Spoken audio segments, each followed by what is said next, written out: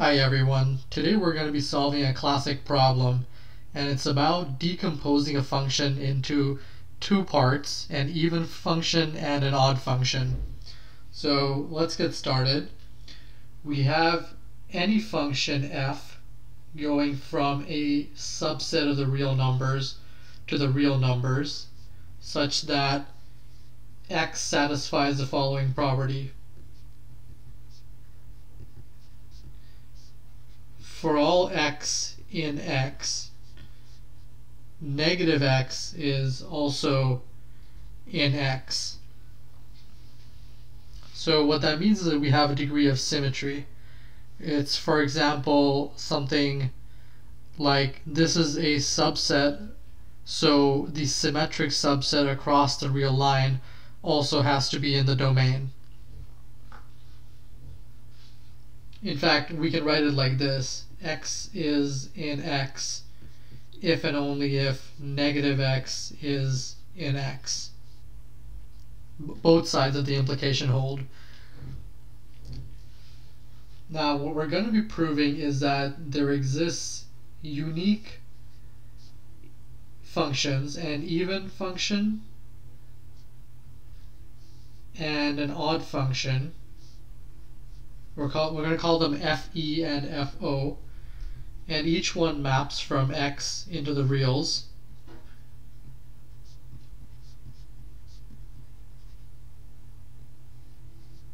Such that for all x in x, f of x is equal to fe of x plus fo of x. So we're going to be decomposing the original f into an even and odd part, and we're going to show that the even and odd parts are unique. Now, for those who don't know, I'm going to quickly recap what even and odd functions are. So let's say g is a function mapping from x into the reals with the same property of x, this symmetry property.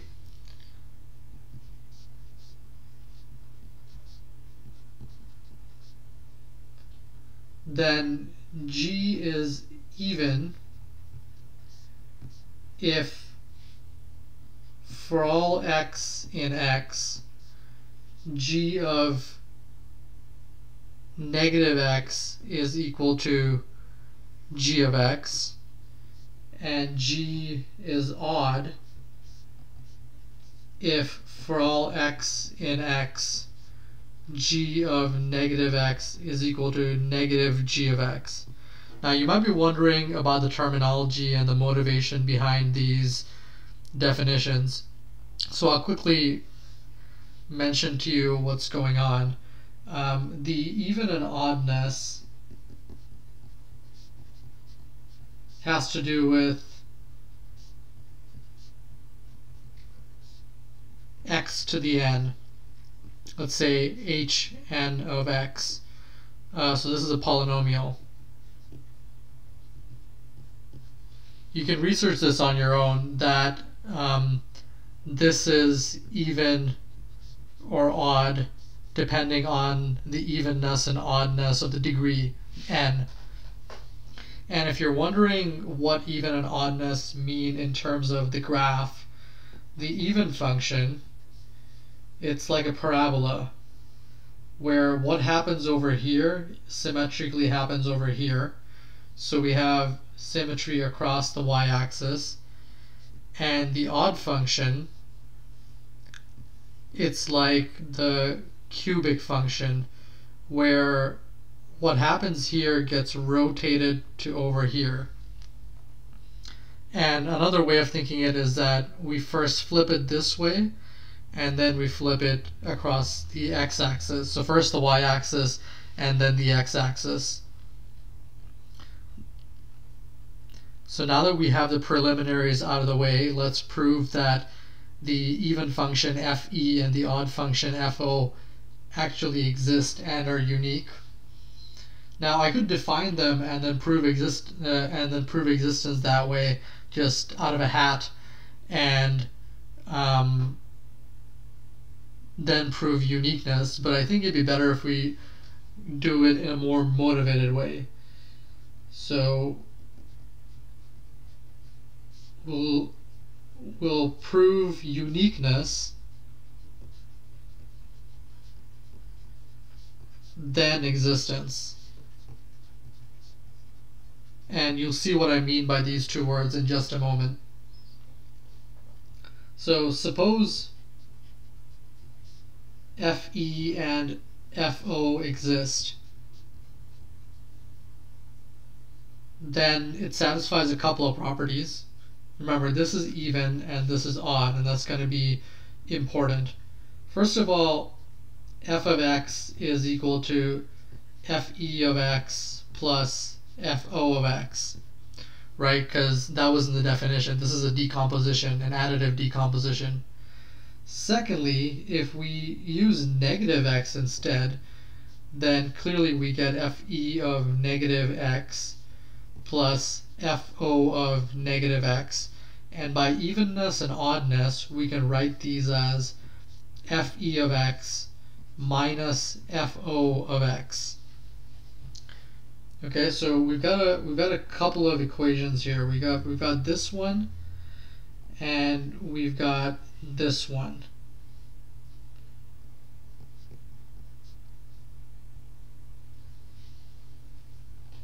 And what you might notice is that we can solve for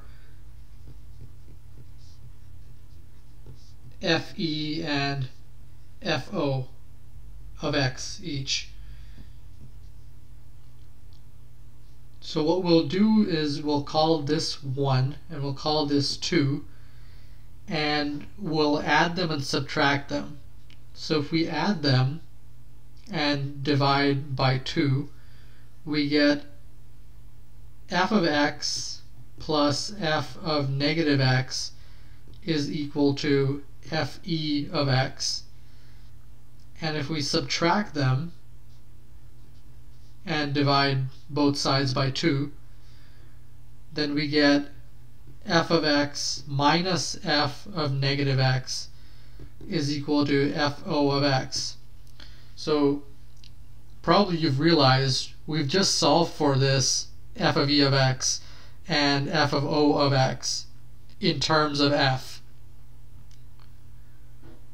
There should be a half over here and here.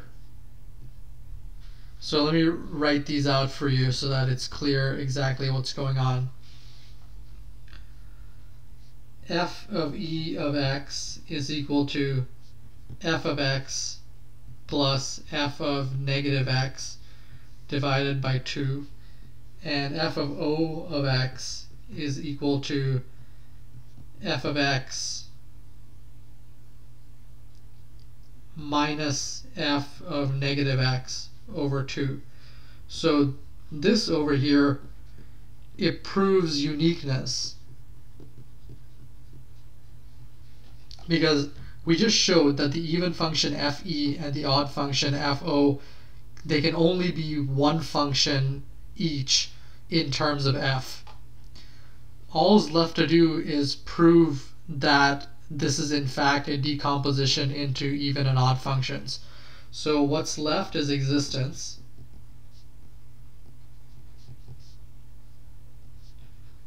We have to prove that f is equal to fe plus fo, and we also have to prove that fe is even and fo is odd based on these definitions, and that should be quite doable. So let's do that. First of all, let's see what happens in terms of this sum, whether this sum holds. We have f of e of x plus f of o of x is equal to, we're going to be using this and this, and if you take a look, there's going to be some cancellation, and we're left with 2 times f of x over 2, which is simply equal to f of x. So we have this property. Next, we're going to prove that f of e is even. So remember, f of e, we need to show that f of e of negative x is equal to f of e of x. So what we'll do is that we'll sub in negative x over here, and that gives us f of negative x plus f of x, because this is double negative, makes it positive. And now we can use commutativity to get f of x plus f of negative x over 2, and that's simply fe of x. So we do have that it's even. And finally, we're going to prove that f of o is odd. So again, we'll sub in negative x, and what we get is f of negative x minus f of x over 2. We factor out a negative, so we get negative f of x minus f of negative x over 2, and that's simply negative f of o of x. So that proves that f of o is in fact an odd function. So that takes us to the end of the proof. Let's do a recap.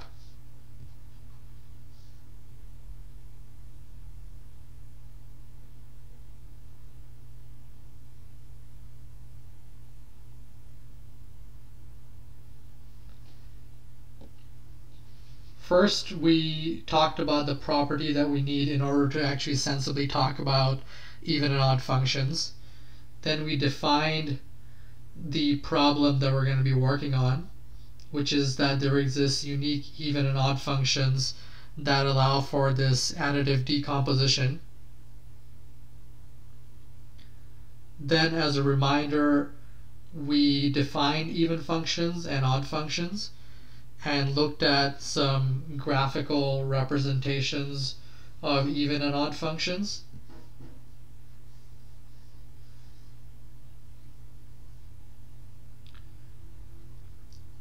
Then, instead of proving existence followed by uniqueness, we thought we could do uniqueness followed by existence, which we did by solving a system of equations.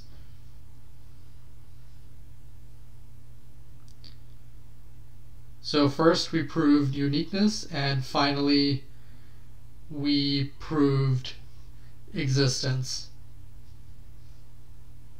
by verifying that these three properties hold: 1, 2, and 3. Okay, thank you for watching, and I'll see you next time.